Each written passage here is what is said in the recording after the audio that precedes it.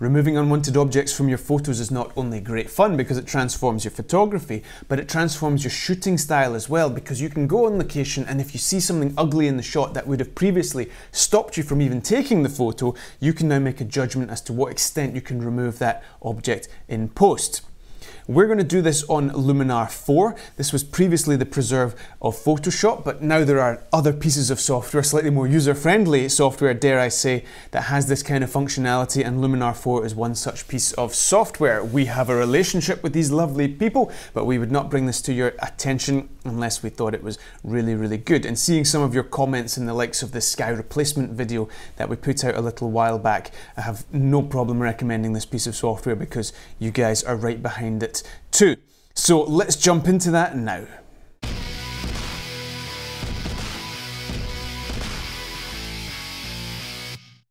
Pat Dunnock, thank you for sending us this amazing photo taken on a Mavic 2 Pro, northeast coast of the United States, if I'm not mistaken. Absolutely gorgeous. We've done a quick colour grade on this. As you can see, this is the before and this is the after, so we've gone for quite a saturated, contrasty look for the purposes of this exercise. What about that little outbuilding there on the left-hand side? It's a little bit distracting. We've got these nice kind of leading lines of the rocks taking us up to the lighthouse, but our eye is diverted off to the side there to look at that little house, so let's get rid of it.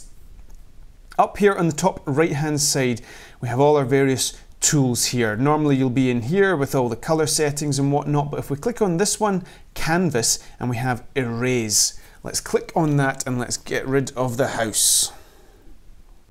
Let's zoom in on the house and make an accurate selection of the piece that we want to remove. So here we have the brush tool and we can paint all over it, or we can use this lasso tool and we'll click all the way around it, and let's just do that since we have a kind of geometric object here, and this is just one way of making the mask, but it's the same outcome at the end of the day. We're making a mask, picking the piece that we want to get rid of, and there you have it. A little outbuilding shaped mask that we're going to get rid of.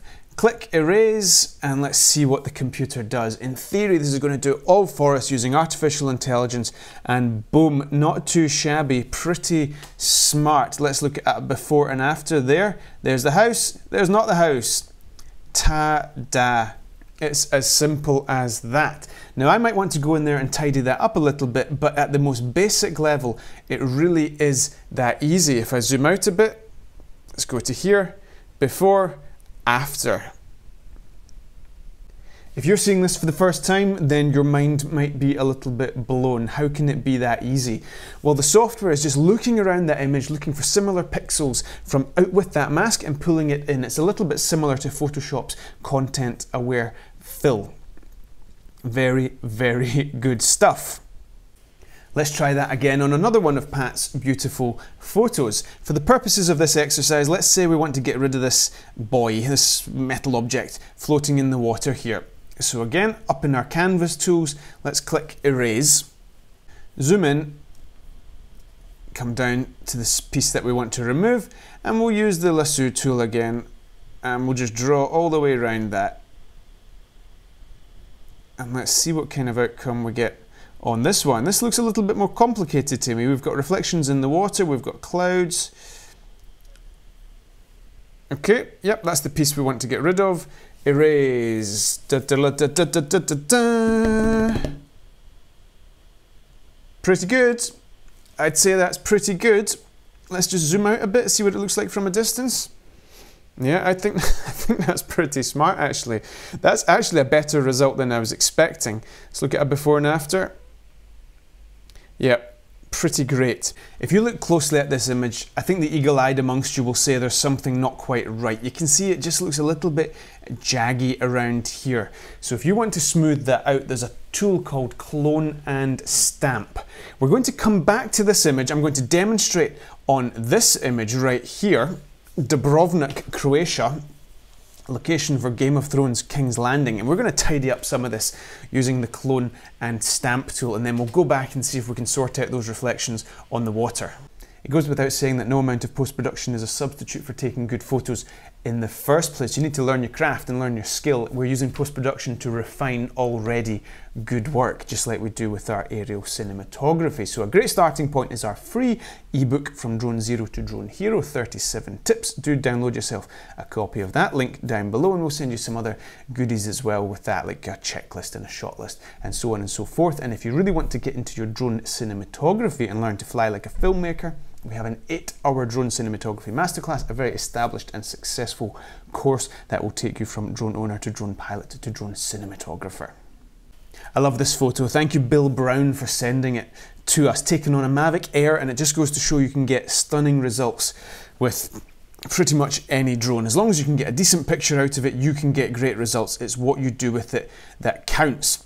Now, I had a lot of fun tidying up this image, getting rid of all signs of modernity to see if I could get some kind of medieval type image going on. And I did, and the before and after results are really quite cool. Let's take this as an example. Let's zoom all the way into here, and we want to get rid of this scaffolding. I want to clone these windows and stamp them across here. And that's exactly what we're going to do with the Clone and Stamp tool. So we click on Clone and Stamp. And here we go, we've got a nice big view, and it says click to set the source. With cloning, we're going to identify a piece of the image that we want to clone, and then we're going to stamp it elsewhere in the image. So look at these windows, for example. Let me click here on the top left-hand corner of this window here. That is now the source.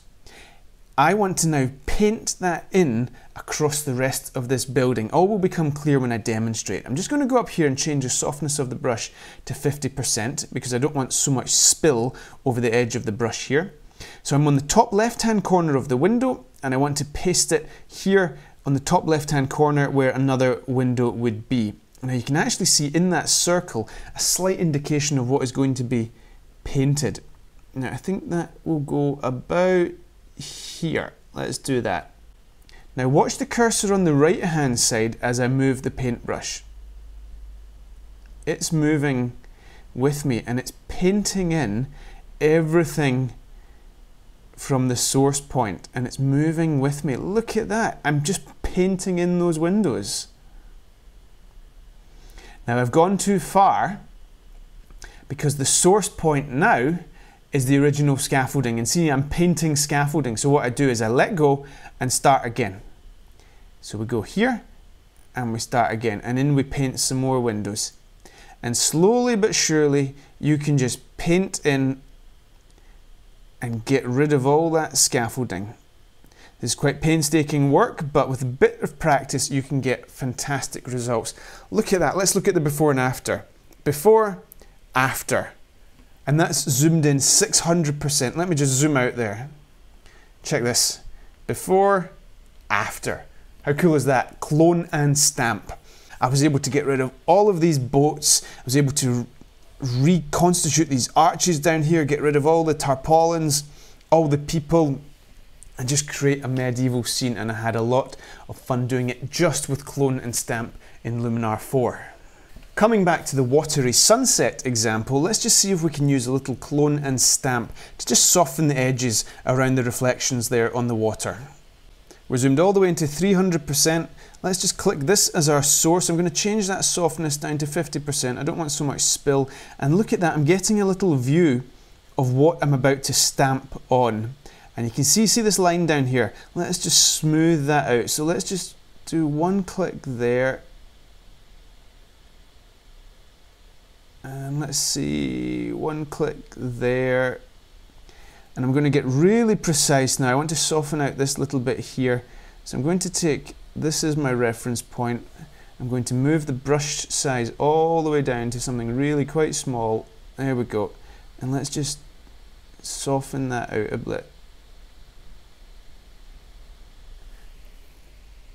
There we go. I'd say something like that's a pretty good start. I'll move the brush size up a little bit. Again, let's pick this piece here and let's just soften out this area. In fact, that's enough. I think that's enough of that. And let's just take this little edge around here and let's just try and just smooth that out a little bit more. I think that might be easier said than done, but let's give it a go. I'll clone this piece up here and see if I can just stamp that on there and see what I get. Look at that! Oh yes, that is so much better. Okay, I'm going to leave it at that for now. Let's zoom out and let's just see the before and after. Look at the way the clone and stamping has just smoothened out those areas, one here and one here.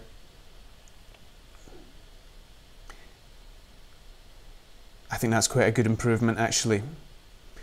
Let's do a fairly extreme test here by trying to get rid of this little car, which should be easy, but then let's get rid of this big stone circular wall here, and we'll just use the erase tool. Let's see how we get on with this miraculous erase tool. So, let's zoom all the way in, and I'm just going to use this paintbrush here to paint over the car instead of using a lasso mask. Okay, so there, we want to get rid of that, all of that, and click erase. Magical, done. Bish bash bosh. Before, after, car is gone. It's as easy as that. I love this stuff, I really do. Always takes me by surprise. So, let's try something a bit tougher though. Let's get rid of this big circular wall shenanigans. Okay, let's make our brush a lot bigger and let's just paint over all of that and see what we end up with.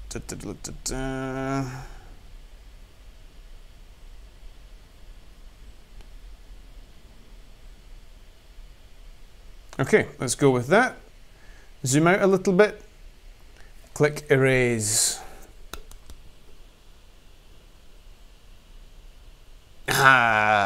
And now you can see the limitations. You can only ask it to do so much before things start to get a little bit silly there, and you can see that it's pulled in elements of this road here to try and substitute the ground. And we're going to be realistic with what we can ask of the software, and that's where you need to be a little bit smarter, and you'll get into your clone and stamping and paint that out a little bit more sensitively. So let's just try that and see how easy it can be. I'm going to try and do this really quickly.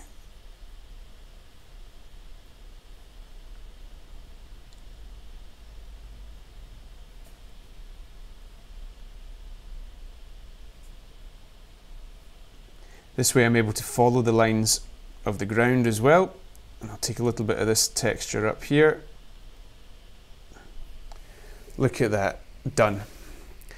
I'm not a professional retoucher, far from it, and if any of you looking at this are, then you might think that's horrendous, but to the untrained eye, in what, that took 10 seconds? Before, after. Reasonably good. In fact, I can see there that I've gone and got rid of some wall there, so let's go in and sort that out. So we'll just take this piece, I'll make the brush a bit smaller.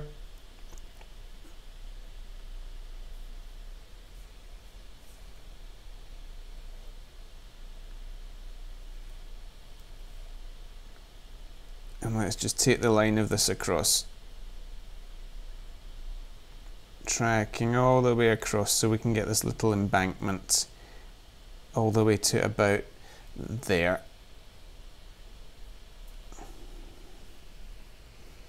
Okay, zoom out.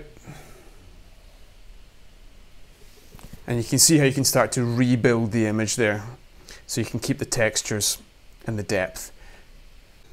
Okay folks, it's been a pleasure as always taking you through these things, so do stay tuned, lots more content coming here on the channel. Let us know in the comments how you get on with all of this stuff, and we will see you next time on Drone Film Guide.